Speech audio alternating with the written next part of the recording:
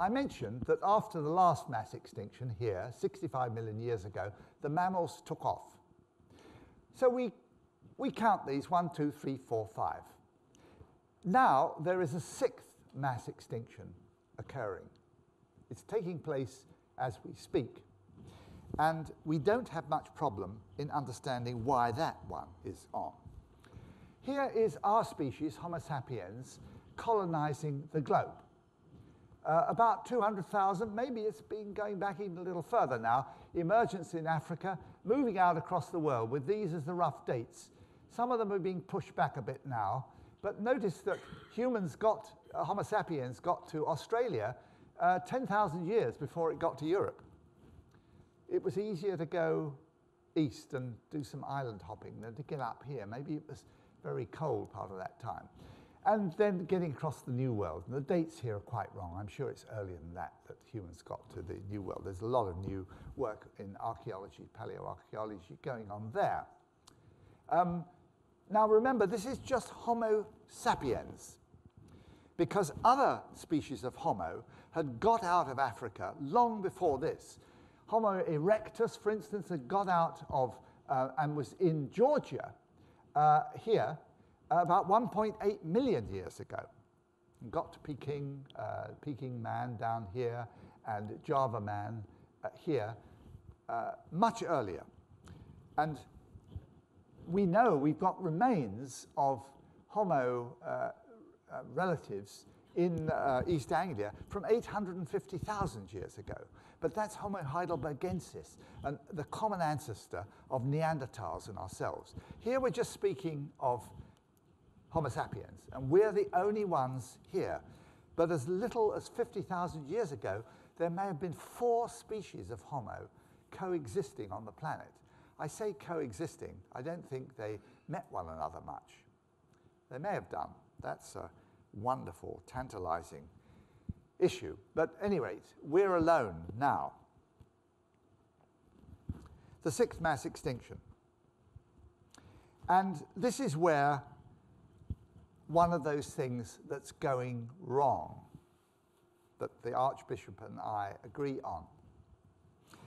And I want to talk a bit about this in the second part here. Now, here's planet Earth, and here are the International Year. And here are the 10 themes around which the research and the outreach, the publicity is going to be organized. I don't have possibly time or competence to deal with all of them, but I'm going to deal with 1 or 2 of these issues. And let's first of all deal with hazards that we have to accept. Living on this planet, we just have to accept that the planet works particular ways. And sometimes there's absolutely nothing we can do about it. Now, sometimes this doesn't matter. Here is the planet being worked. It's an interaction between life and the planet. These mountains, which I think are on the west coast of Soviet Central Asia, Russian Central Asia, on the Pacific coast, not Central Asia at all, I'm sorry. Here's the mountains are being worn down by water, and land, a huge delta here, an alluvial fan, is building up. This is a process which has gone on ever since the Earth's crust existed. And it will continue to go on. And there's nothing we can do about it. And maybe it doesn't matter very much. It depends. Similarly, here's the reverse process, if you like. This is the land actually crumbling away before the sea. This is on the east coast of Britain, a chalk cliff, extraordinary. There's a huge amount of iron in the early time that this was deposited. It makes it this wonderful red color. But here's a great chunk of the cliff which has fallen off. In 10 years' time, you won't even know that was there. It'll have all washed away. And there are bits of the east coast of Britain where, as you walk along the shore, you can see not what fell a year ago, what fell that morning. It's really eroding fast. And again, well, we can live with it. It's okay so long as you don't own a house, which is just up there. There's nothing you can do about it. You can buy a house in parts of Norfolk for 10p, which will be about 12 euros, something like that. But it won't last you very long. We have to accept that. But there are other hazards that we have more difficulty with. I've mentioned gigantic volcanic eruptions in the past. They are going to happen again. We know that it's not a matter of if, it's a matter of when. And here is a pretty major one in the Philippines 10 or 15 years ago, which was enormous. It killed a lot of people, and it cooled the climate by about 0.5 degrees centigrade for 2 years afterwards because of the amount of sulfur dioxide, carbon dioxide, and ash which was put into the atmosphere, affecting the ozone layer. It was an extraordinary effect, a relatively minor explosion. At least it's minor if you don't live in the Philippines, but it's very terrifying. Similarly, Popocatépetl, a magnificent 17,000-foot volcano near Mexico, near Mexico City. It's going to blow its top. A sister volcano, which would be about here on this slide, did so about 100,000 years ago and covered a vast area in 1 meter or 2 meters of ash. Popocatépetl will do the same.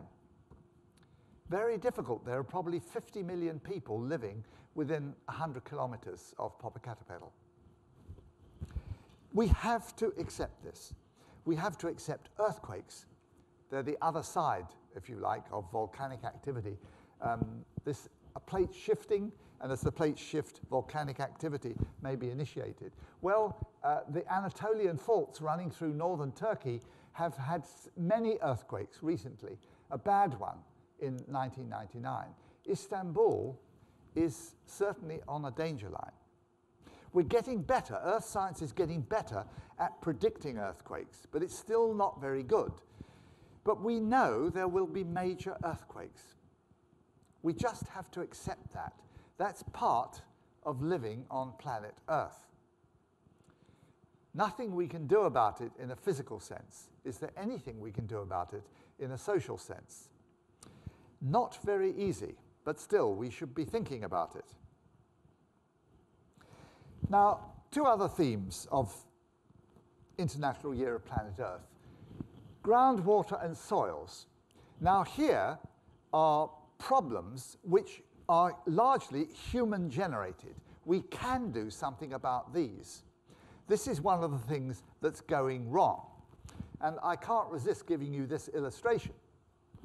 The Aral Sea, or it was the Aral Sea, back in the late 1960s this would be, Khrushchev wanted to irrigate for growing cotton Soviet Central Asia, Kyrgyzstan, and the areas around there. There was the Aral Sea, so the Soviet Union went into a 5-year plan to develop this. No biological advice taken at all. They just got going on it. They're pumping the Aral Sea's water into the cotton fields. The Aral Sea is an inland drainage area. It couldn't keep up and began drying out. There was a big fishing industry in the Aral Sea, and they were becoming desperate because they were running out of sea. And so at the last moment, they tried to dig a trench so that they could sail out into one of the feeder rivers, but they left it a bit late. And so we have this extraordinary sight of big trawlers just lying there in the middle of what's a desert now. And furthermore, a very dangerous desert, because during the cotton growing period, they pumped gigantic, thoughtless quantities of herbicide and pesticide. The dust is now blowing around, and it's pretty lethal stuff. And so, although other bits of the Aral Sea are now recovering, because of course I don't think a thread of cotton came out of this area. The Aral Sea will slowly recover, but it's very difficult to get rid of these persistent chemicals. This is human folly due to biological ignorance and the general feeling of human arrogance. There is not enough humility in our species about the way we are living on the planet. Here's another way. Clear the forests, burn them, that's the result, and you grow soya beans. Or if it's in Southeast Asia, you grow palm oil. And you use this for making any kinds, masses of our food, feeding it to animals, and it's all part of our Western way of life. Some of it makes biodiesel, and in doing so, of course, probably consumes more energy than the biodiesel will generate. It destroys habitat, it destroys soils, and it generally is an ecological disaster. British government, trying to be green, decreed that from, I think it was earlier this year, 5% of all fuel sold in Britain should be biodiesel, should be of biological origin. They're frantically trying to backpedal now. Nobody asked biologists. Nobody did the thinking through. It seemed economically sensible. It seemed like a good green idea. It would indicate that we're doing something about climate change. Ignorance. Climate. At least we all, or the great majority of people, accept that climate is going to be a problem. I call it a tap on the shoulder. It may be becoming a kick on the shins. Wait a minute, can't go on like this. Here's the, I put this slide up because it's really a tribute to Charles Keeling, who back in 1950s thought might be a good idea to see what's happening to carbon dioxide in the atmosphere. There's been a lot of burning of fossil fuel already because the Industrial Revolution, after all, was a century before this. So he picked an area where the air was really clean, as clean as it could be, on the top of an extinct volcano in Hawaii, and began measuring systematically, year by year. And it's been kept up. Well, no surprises in the trend of the line. But look, isn't it interesting? It's a zigzag because, of course, most carbon fixation goes on in the northern hemisphere. That's where most of the plants are. All that great swathe of boreal forest, all the huge, rich, cold oceans, which are better for plankton than the warm oceans because they've got more oxygen in. That's where the photosynthesis goes on. So in the northern summer, a lot of carbon gets fixed and it goes down. In the northern winter, it goes up again. It's gone on for a very long time. This is records back nearly 500,000 years, and it's temperature in blue, and it's, I think it's temperature in blue. Yes, that's right. And the green is carbon dioxide. And what you can see here, brilliantly, is what makes the climate deniers who will say, oh, but cycles like this have always happened during the ice ages, and it's got warmer again. And that's all been before any human activity. But look, it's this graph here. The carbon dioxide is rising now at a rate which is unparalleled for, in fact, we know, for 30 million years. So the rate of rise is absolutely gigantic. And we know, I mean, I think there is no other explanation but that this is human activity, the burning of fossil fuels. We don't have to look very far. Now, I think we should operate the precautionary principle. If you think it may be going to rain, you take an umbrella out with you. This is Wally Burker, who knows a great deal about climate and paleoclimate, suggesting that we are cautious. He worked out the conveyor belt whereby a great deal of warmth from the equatorial regions is transferred by the conveyor belt on the surface of the Atlantic up to Western Europe. Therefore, Ireland, which is on the same latitude as Labrador, has a warm west coast, whereas on Labrador, the sea is frozen for 4 months of the year. This conveyor belt has broken in the past when too much water, fresh water, has emerged onto the surface from the Greenland and Arctic. That's happening at the moment. And so global warming may mean something other than being just getting warmer. Sorry. What global warming will, there are many uncertainties. It's an enormously complicated subject. Climatologists have got some of the biggest computational power on Earth, but it's still very, very difficult. The one certainty, it seems to me as an outsider, is that there are going to be more violent events. There's more energy in the system, and though some places are going to get hotter, some will get colder, some will get wetter, some will get drier, there'll be more storms. You'll have 6 tornadoes in the Gulf of Mexico in a month instead of 1 in a month. Plenty of signs of that sort of thing happening. And for me, and for many people in Britain, this is an iconic image now. That's a cliche, but it means something. The frightening thing, the rather poignant thing is that it's actually very beautiful, isn't it?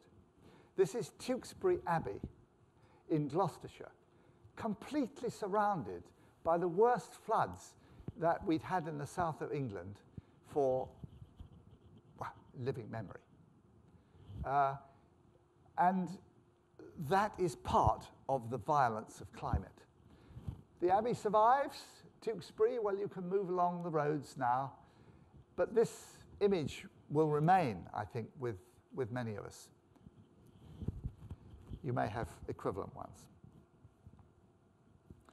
Now, I'm going to change tack here a little bit, because I want to talk a little bit about, in concluding, about attitudes.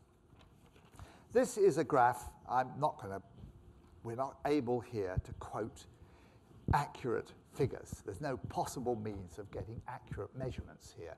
But look, what this basically is, an attempt to look at how much of the Earth's life support systems and resources is being used up by human beings at different stages in recent history. They're going through economic figures, GDP, consumption of fossil fuels, consumption of water per head, and so on. And I don't want to argue about at what point we're dealing with here. But look, there's only one Earth, okay? That's what we have to deal with. That's the one certain figure on here. And on any reasonable approximation, we're probably using per year more than one Earth's work of a year's replacement. I don't mind whether you say it was in 1975 or whether you think that it won't happen until further on in the century. It's rising. Our demands on the planet are rising. And at some point, the planet won't be able to replace the life support systems each year to make up for a year's use. What's interesting is that this assumption, this figure here, was made on the assumption that we, that's Homo sapiens, would be prepared to leave 12% of the Earth's resources for other living organisms. I don't count our domestic animals or our domestic crops. That's for us. No, we're leaving 12%, 1/8, for everything else. Now, you may not think that's an over-generous portion, but if you allow, if we don't use that, then we can go on for a little bit longer, but we will, by implication, have made life very difficult for everything else. Okay, now, probably many of you have seen Al Gore's film. It's very good, I think. I remember being a bit resistant to seeing it. I thought, oh, goodness, I've heard so much about it. I can't, I don't want any more bad news. But I thought it was a good film, and I learned quite a bit from it. But there are other inconvenient truths, and the way we get round this is by denial. Let me quote again today's Irish Times, which was full. This is the point, of course. We are getting more information now. Every day we can see something. This is Dick Ahlstrom, the science editor of the Times, writing, "Climate concern having little impact on behavior." This is you he's talking about. "A majority of people express concern about the environment and climate change, but few are willing to do anything to counter global warming." What this really means is that we can have the mayor of Dublin, as she was yesterday, I think, lighting up energy-conserving lights on the Christmas tree. That's great. But are we going to say that maybe cheap flying is out and that maybe we ought not to take a car for anything less than a 5-mile journey and so on? No, we're not. Not yet. We still are in denial. We still think that the Earth is going to provide. Now, this is just one aspect of the Earth, which I think is probably the most significant piece of news for any day. And it's every day, ladies and gentlemen. We are walking up a down escalator. And I think we're beginning to get out of breath, as one does on such a venture. I won't go any further into this. I simply will say that I think the first stage of getting back into some sort of balance, getting some sort of human ecology, is to recognize that this is a desperate figure. That's the first stage, and we aren't even there yet, because we're still in denial. Now, I'm a great admirer of Aldo Leopold, and he really is writing a kind of cry of distress from biologists who are worried about the natural world. One lives alone in a world of wounds. I absolutely agree with him. I mean, alone. There are plenty of biologists. We're not alone. I don't feel alone, but I know we're still a minute minority. I don't agree with this. Make believe that the consequences of science are none of his business. They're not the consequences of science at all. Science and technology make it easier for us to live and to destroy the world. They will put a chainsaw in the hand of somebody who can cut down a giant in a tropical rainforest in half an hour, whereas it would have taken 6 weeks to cut it down by hand. They can do that. But that's nothing to do with science itself. Science is not a problem. It's information, which has infinite opportunity for us. But at any rate, we are alone, some of us, in a world of wounds. Now, this picture, the Guardian newspaper in Britain has taken to having a double-page photograph in every issue. Many of them, I think, are a waste of newsprint. But this one struck me. I was horrified by it. Now, why horrified? Because orangutans are an endangered species. Here we see a whole lot of healthy orangutans enjoying some lychees. But any biologist will know that this is a world of wounds. Orangutans are solitary animals. They live, each has a large territory in the canopy of tropical rainforest. They never meet except briefly for mating, and the mother rears her young with her for perhaps 3-4 years until it can go out and set out on its own. They never, ever assemble like this. This is totally unnatural. It's a result of the destruction of rainforest, very often to produce palm oil for our toothpaste and our cooking, our soap, our biodiesel. It's a tragic scene. Well, the 10 themes again. And they indicate axes along which good science can bring us back. Now, I mentioned the launching at UNESCO in Paris. And the encouraging thing there was that there were scientists from, I think at that point, 72 nations come together to discuss the themes here and how they could collaborate and get the message across. Here's where they are, the purple areas. One of the first countries to develop an international committee in operation was Iraq. Brave people in Iraq putting their head above the parapet and saying, look, there's some science to be dealt with here.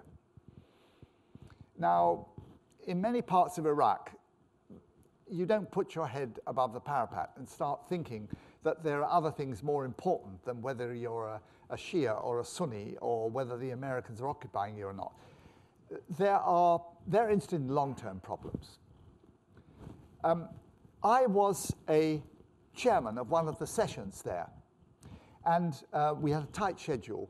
And as I was beginning the afternoon chairing, a chap came up to me and said, I would like 2 minutes to speak, and I would like to come up on the platform. And I thought, oh, come on, no, I don't want this. I've too tight a schedule. This guy was from Iran, a part of Bush's axis of evil, okay? What he wanted to speak about was not the destruction of Israel. It was about the way in which Iranian methods for harnessing and protecting groundwater might be adapted for other areas in the Middle East. He was a geologist. He did only speak for 2 minutes. And I thought, this is what it's about. Science has a common language for all cultures. It's culture-free. And at its best, it offers us an opportunity to explore the real problems that are facing us, what's going wrong, and to get away from the awful short-term things which occupy us. We can't ignore the short-term things, of course not. We're living in human societies. We have to begin from where people are, but we have to recognize that there's another stage above this. And I think science can contribute here very greatly. Now, I always like quoting Socrates. Well, maybe he said it, maybe he didn't. Plato ascribed this to him. We are going to need wisdom if we're going to get through this. And therefore, we need love. We need to love the natural world. And I give you just a few examples. You, I hope, all have the same examples. And I hope that you will help be energized through science and Science Week to help all our young people to find something in the natural world which catches them and moves them. Now this bird, the black-throated diver, moves me. I don't know quite why. It's a strange bird. It lives in remote lochs in the northwest of Scotland. It probably lives in Northern Ireland as well, the northern part, the western part of the island. I don't know. It's a strange bird. It lives in areas where it's very difficult to get a living. It usually can only breed once every 2 years because the female can't build up enough food reserves to lay eggs every year. It's a shy bird. It doesn't like any interference. What it needs from us is absence. It needs nothing from us at all. It's leading its own life on the planet. And I find this inspiring. And I hope all of you will have similar examples. It's simply, as Thoreau said in Walden, it marches to the beat of a different drum. And that is what we're in danger of losing. Let us cling on to, each of us, to our own favorite. Now look, a place in the natural world that I love. It's the Durdle Door on the south coast of England in Dorset. It's a limestone. It's covered by chalk, but the chalk's eroded away and it's been tilted up, the limestone underneath it. This is Jurassic limestone. It's been tilted up because when Africa hit Europe, it pushed and the ripple is going through. And you can see the contorted rocks here. And these horizontal strata were tipped up vertically. So here is life, abundant life, living now. Here is the Durdle Door, and through the Durdle Door, you can't see it in this picture, there are holes and circular parts, which are the roots of a Jurassic forest, where great lycopods growing back 200 million years ago. So for me, this symbolizes life and the earth interlocked together. It's also a place I love. I have to leave you with that picture. That's the only picture to leave you with, really, isn't it? Because there is, as René Dubos and his collaborator, whose name Margaret, oh gosh, I can't remember her name now, never mind. 1972, they published a book, Only One Earth. That's right, there is only one Earth. And the rest of the solar system is basically well represented by this. That's the surface of the moon. Not too much use to us. And so we have to look after our home. And I hope that from love comes concern, and therefore we start to put it right. And science is one of the ways that's going to help us to do that. Now, I'm particularly fond of one of your great Irish politicians of the 18th century. But let me also mention to you, before I quote his words of wisdom, that the Geological Survey of Ireland has been organising a whole series of geological events throughout Ireland during this international year, and it will go on. There's a website you can get onto, and you can see what is going on in the way of outreach to get people of Ireland to recognise the wonderful land that you inhabit. Fantastic mixed geology in which you can see rocks of great ancients, and you can see the work of the ice which only left here 12,000 years ago. You can see it all there. And if we can get our young people to understand this and to enjoy the science that interprets this, then we have much more hope. Much more hope. And that's really it. There's everything to play for. And science, going to need all the good technology that we can get. But it's going to be technology which is based around an understanding of what we're aiming for, an understanding of the constraints. And here are texts from Edmund Burke, which I will leave you with. The first is surely an inspiration to all of us, and a consolation when you feel, oh my goodness, everything is going wrong. The world is going to hell in a handcart, and there's nothing I can do about it. But yes, there is. And many people internationally are combining on this now. And here's a message for all of our politicians. But of course, we elect politicians, and so that's a message for us as well. Thank you very much.